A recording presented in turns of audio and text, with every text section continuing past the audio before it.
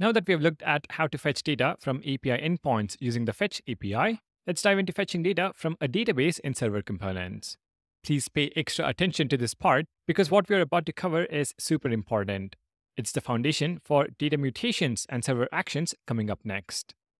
Now, there are two key reasons why fetching data directly from a database is powerful. First, server components have direct access to server-side resources, which makes database interactions seamless. Second, since everything happens on the server, we don't need API routes or worry about exposing sensitive information to the client.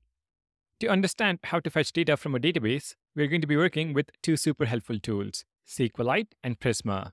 Now, don't worry if you've never heard of these before. I'm going to break it down super simple. SQLite is a simple file-based database to store information in your project. It doesn't require a server or a complex setup, and it is perfect for learning and prototyping.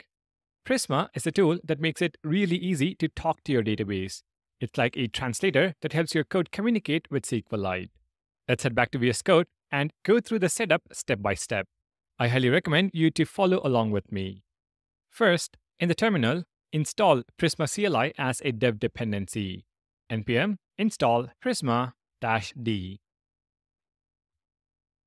Second, initialize Prisma with SQLite.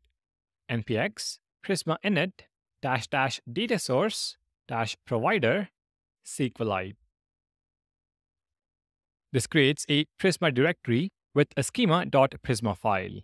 To simplify the setup, update the database URL in this file to file:\app.db. We will also add the database file to the gitignore file. Database prisma/app.db. Third step, in schema.prisma, add a product model with ID, title, price, and optional description. Models represent the tables in the underlying database.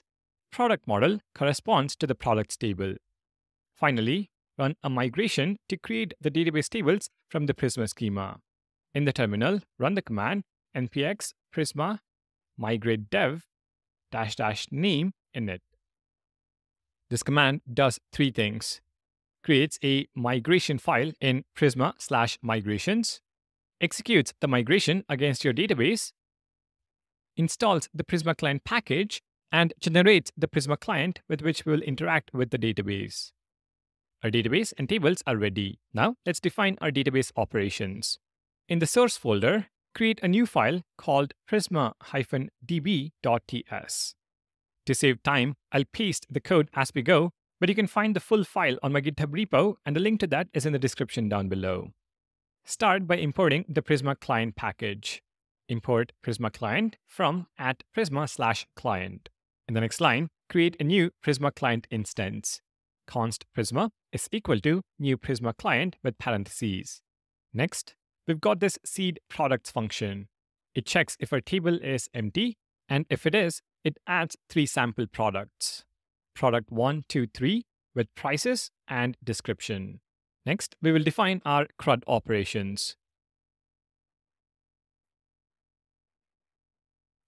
First, we have getProducts, which uses prisma.product.findMany to get all products.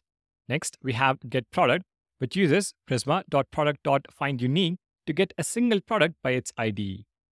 Next, we have addProduct, which uses prisma.product.create to add a new product. We have updateProduct, which uses prisma.product.update to update an existing product.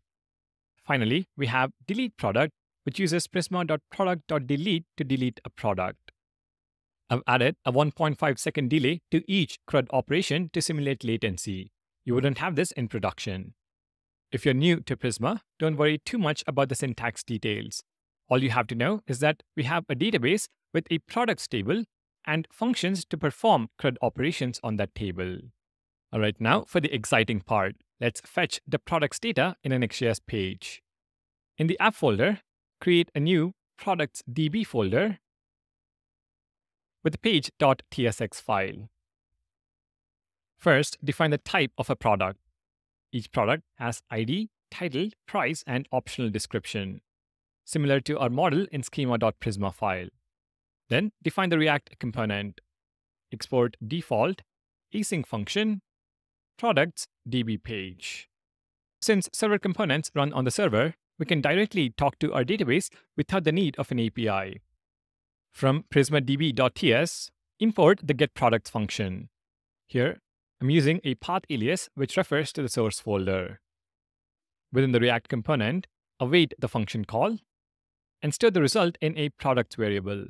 So const products of type product is equal to await getProducts. For the JSX, we are going to use the map method to bind the product information and use Tailwind classes to make it look pretty.